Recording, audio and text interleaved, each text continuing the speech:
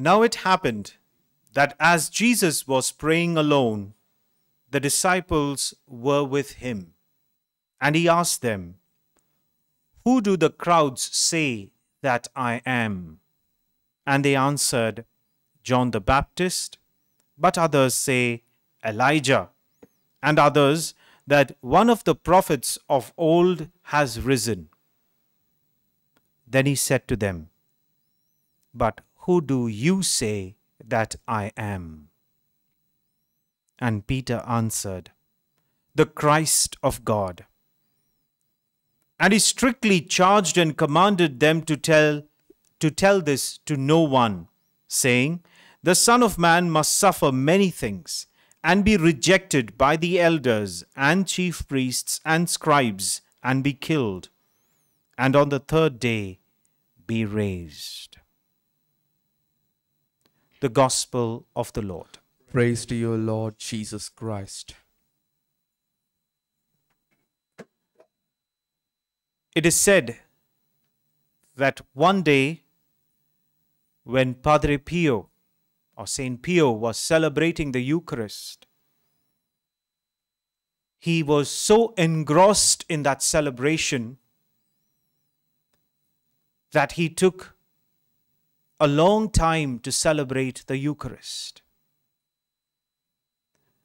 After the celebration and after the thanksgiving, as he came out of the church, a man retorted or told him, "Father Pio, you must not spend such long hours in the Eucharist. Don't you know that others have so many things to be done?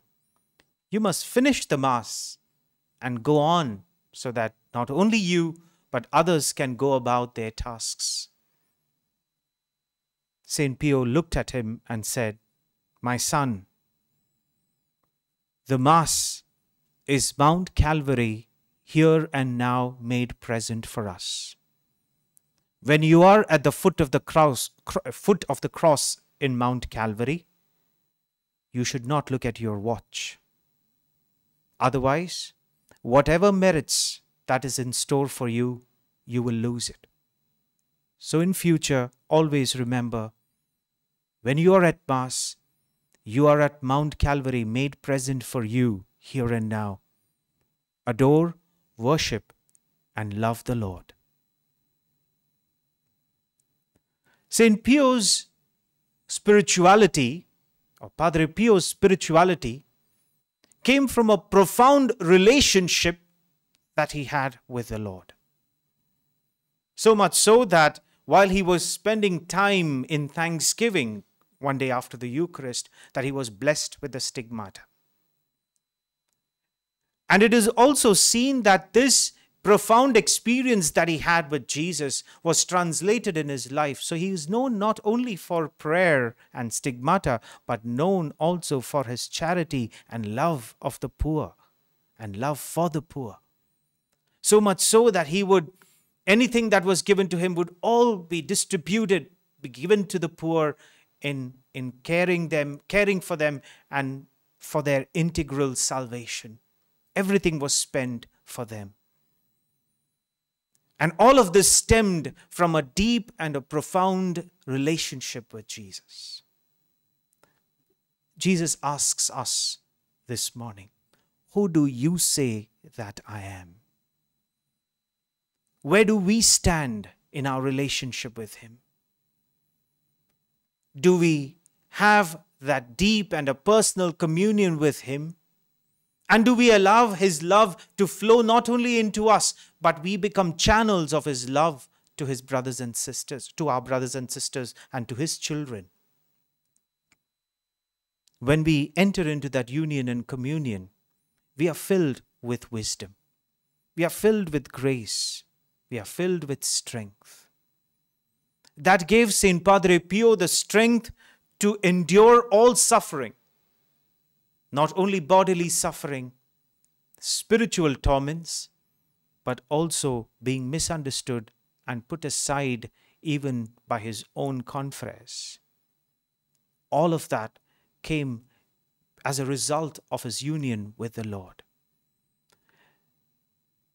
As we enter into union with the Lord gives us wisdom and understanding. And the first reading from the book of Ecclesiastes speaks to us about that everything under heaven has a time. When we enter into a union and communion with God, we receive the grace to accept our trials and tribulations with grace. The ability to endure and believe that God is with me in every circumstance, in every situation, and in every trial. And therefore, I am able to believe and to trust in his mercy and in his love for me, especially in the times when things don't go the way I plan to go. As we celebrate this Eucharist, as this word becomes flesh on this altar, let us pray for this grace. Let us pray for the strength of endurance. Let us pray for us grace to persevere in our Christian walk. And the same God who entered so profoundly and deeply in the life of Saint Padre Pio may enter into our lives, transform our heart, strengthen us in our life's journey, and help us know that he is very near to us. We pray for this grace in this Eucharist. Amen.